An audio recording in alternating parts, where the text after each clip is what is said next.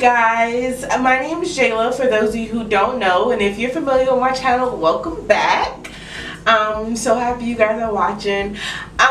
So for those of you who are new to my channel, just to give you a little insight, I big chopped about 4 months ago, and before then I had bra strap length hair my whole entire life. Relaxed the bra strap length hair, and on impulse, it was just one day I was like, babe, just cut it off, because I need to cut it off. It's shedding. It was shedding horribly. I needed to cut it off. So one day I just cut it off, and I just thought all the way up to cutting it off, and I didn't really think of what happened afterwards. So immediately after I did it, I was like, oh no, I didn't know I was gonna look like, I literally looked like my dad when he was younger, and I was like, I can't do this is too much, you know. And I started crying and that led to my big chop was a big mistake video with the sad SPCA music in the background and all that good stuff. So go check that out if you want to see me if you want to see me cry. I don't personally watch that video anymore or read the comments, because it's just like, I don't want to look at it. I just don't want to remind myself of it. It was really low. But if you're watching this video, that must mean that you either big chop or you're thinking about big chopping. So yeah, I'm going to give you guys some advice that I wish I had before I big chopped. And it's 10 reasons on why you should love your TWA or big chop. Don't worry about strangers. Only care about those who care about you. Because people will legit tell you don't care what anybody thinks, and then they will tell you what they think like there's some kind of exception. So literally tune everyone out that does not matter. You got to own it. You gotta own it. Even if you don't feel comfortable, look comfortable. It's like high heels. Like, they hurt, but girl, you in the club and you gotta look cute, so you gotta deal with it. You gotta own it, for real. Oh my gosh. I just feel like everybody's looking at me, and I'm not gonna go anywhere because I feel like everybody is looking at me. Do you know what? Everybody's been looking at you. The same amount of people have been looking at you. It's just now you're insecure about something, so you feel like people are looking at your hair, and they're not. They're just looking at your beautiful face with your beautiful smile and your beautiful personality. They're not looking at your hair. It's like a pimple. It's like, oh my God, girl, this pimple's so big on my face. And it's like, girl, I didn't even notice it until you said something. And it's like, oh. Because I know that's happening, y'all. It happens to everybody. It's the same thing. People will judge and criticize you anyway, so you might as well do what you want to do. Remember, you are a goddess. I feel like a goddess sometimes. And I don't know if that's like the correct term, but my skin is brown. My skin is beautiful. I feel like a goddess sometimes. You gotta keep your head up. If you feel good, you look good. If you look good, you do good. If you reveal any insecurities, like I did, talk about them. Don't ignore them. Confront them.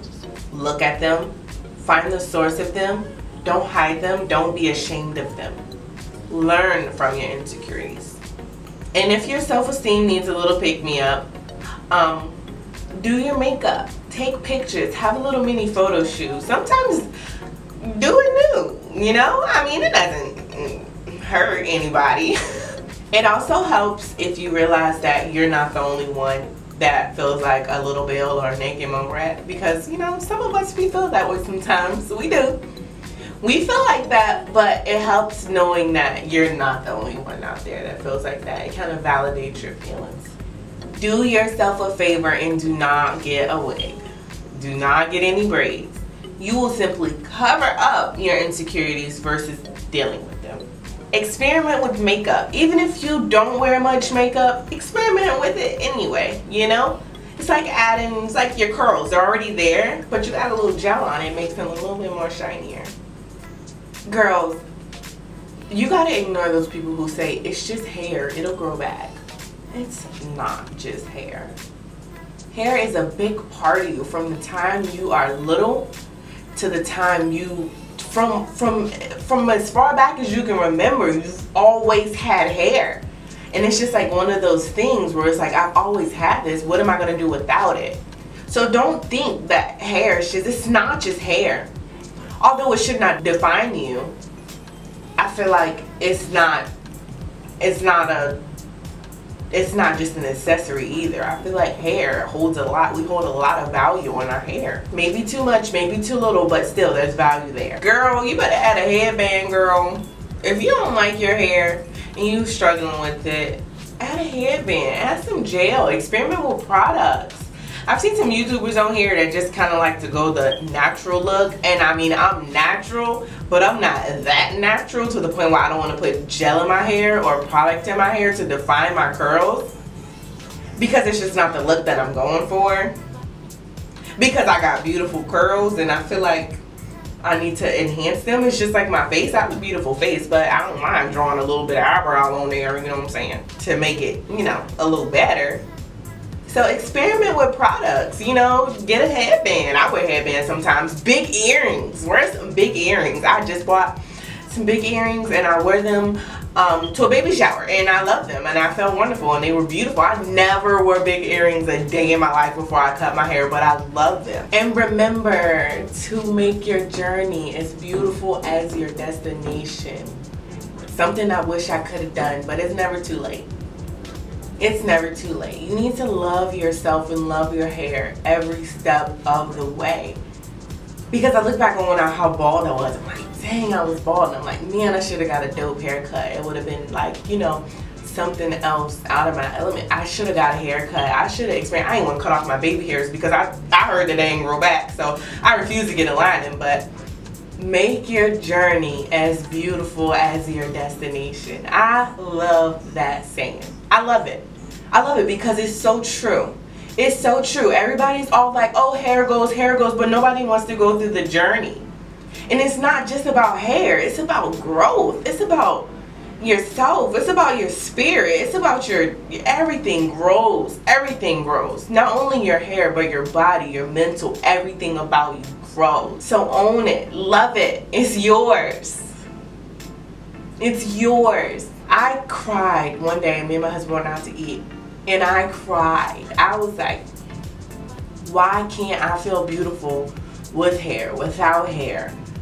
You know, like, why can't I do red hair, pink hair? Why don't I just feel comfortable in myself? I said I would have inspired so many more girls if I would have just owned it. And it bothered me for a little while.